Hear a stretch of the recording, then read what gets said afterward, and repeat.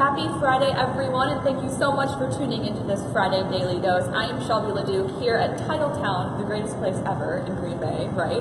I'm here with two very special people, the owner of Safe Haven Pet Sanctuary, Elizabeth Feldhausen, along with Christina here. So we are going to be talking about an event that's happening tonight, really exciting to benefit some well-deserving animals. So Elizabeth, tell us a little bit about this event and what it's called, too. The event is called the Kitties Launch Party. 50 cents from every pint of Kitties beer sold supports the medical bills of Safe Haven Pet Sanctuary. We're right down the road. All of our cats have some type of psychological or physical disability, so it'll really help us out. Now, Christina, you're the creator of this beer, right? Mm-hmm. Tell me a little bit about why you wanted to do something for Safe Haven and maybe what this tastes like. Yeah, so I, self-admitted, self-proclaimed cat lady. I'm here with you, yeah. And so is she. Yeah, right. And I visit Safe Haven, and unfortunately, I just can't adopt another animal at this time. But I still want really wants to. Yeah, I really want to, but I'm being told I can't. Okay. Nevertheless, I wanted to do something that would help them out and feel like I can contribute without actually taking on another animal. Okay. So this is kind of my way to give back to them and help out an organization that I feel is really deserving of it. So, okay.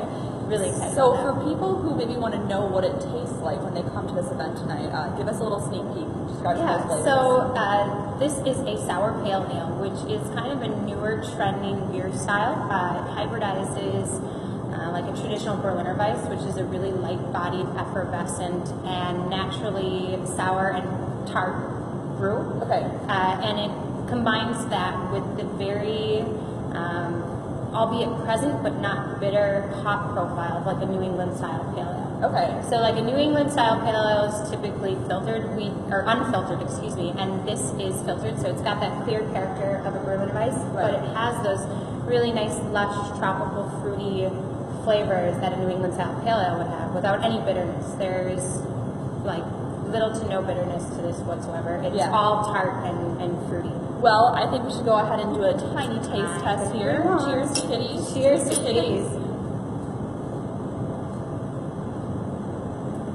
So super light, crisp, fruity. Was there any sort of like symbolic meaning behind these flavors that you chose, particularly for this event and benefiting cats? Well, actually, there was. So the brew, a sour pale ale, is some of my favorites, and I got to name it and kind of guide this project through its creation and everything.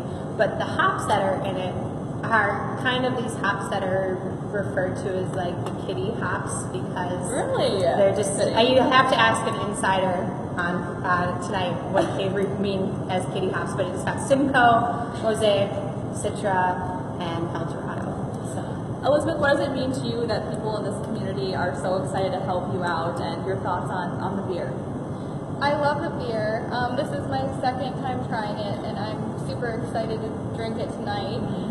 But it's amazing that people in the community are just coming out of the woodworks to support us. I'm really lucky to have run into Christina. She fell in love with mouse pins. Oh my God. I'm so kidding. The black and white one, right? Yep. Yeah. Yeah. So I'm really glad that we got in touch with someone at Titletown because we love Titletown.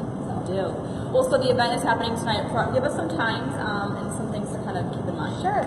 The event is 5 to 10 tonight, and it'll be in the tap room, so that's across from the Titletown restaurant, across that parking lot.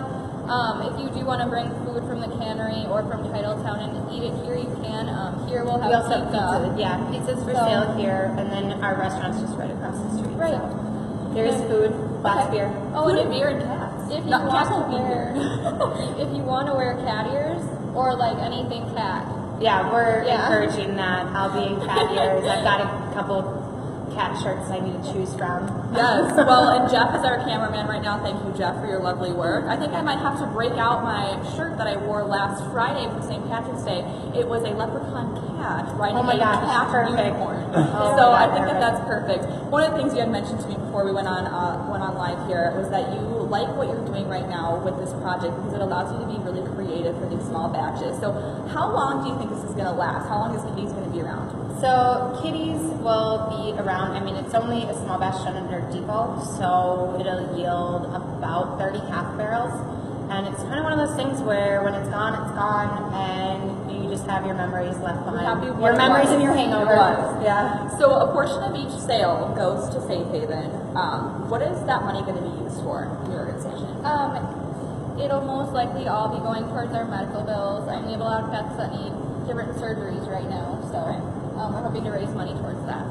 Well, thank you guys so much for watching. Thank you guys for being here and for talking about this kitty beer.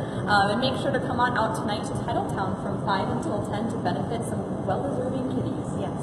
Bye.